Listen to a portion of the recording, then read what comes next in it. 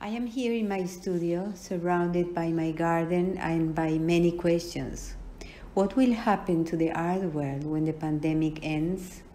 Art, of course, is deeper and will continue to stand, but how will the art world continue?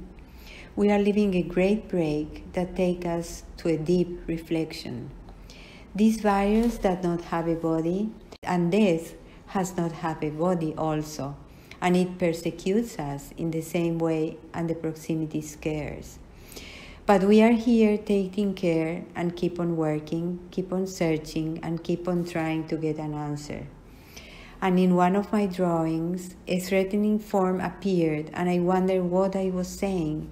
And then all this great darkness came over all of us. I'm working with some black drawings now, where the black gets into the fiber of the paper, and this is really interesting. My beloved exhibition in the Magba Museum in Buenos Aires, for which we worked with the curator Angel Navarro for a year, is kept until the new parameters of the new life are clearer. Having to put a stop to this hope was very difficult, but life goes on, and above all, art is standing as always.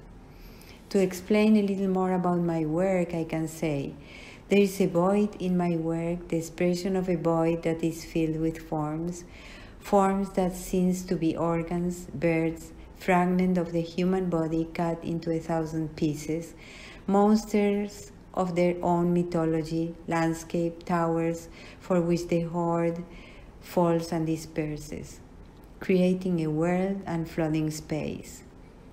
The fabric of infinite details present in my work is the terrain upon which I draw and construct these images of the world that emerge from my secret belief in hope and beauty.